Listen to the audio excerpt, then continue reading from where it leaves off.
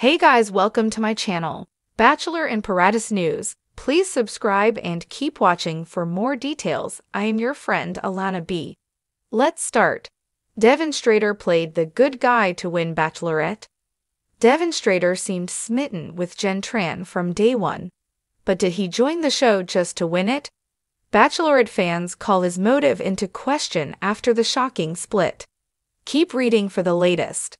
Devin Strader was a standout contestant on The Bachelorette from the beginning. The 28-year-old freight company owner did everything he could to get Jen Tran's attention and spend more time with her. He upset the other men by butting in on their time with Jen. His persistence paid off. He was one of the final two contestants, along with Marcus Schoberg.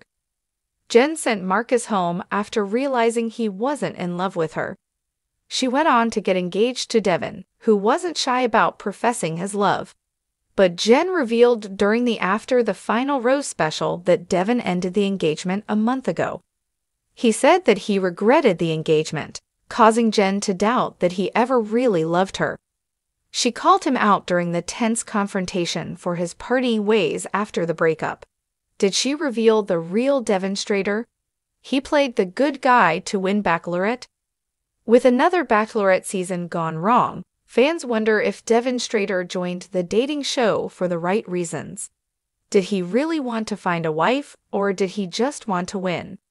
Devin himself seemed to hint that he put on a good guy persona to win the show. He posted on Instagram 2 weeks before the finale that good guys always win. He was flanked by two members of his running club wearing Jen and Devin shirts. Bachelor Nation fans took to Reddit to discuss Devin's true motives. More than one fan suggested that Devin just wanted to be a reality TV winner.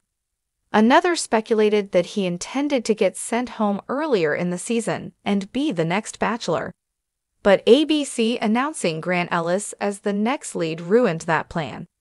Sam McKinney and Aaron Erb clocked Devin's game from the beginning. Sam showed support for Jen on social media while also calling Devin out. He said the good guy always wins might not be him, but it sure as an asterisk goal isn't Devin either.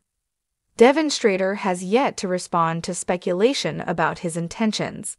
He did leak texts from Jen Tran, but quickly deleted them.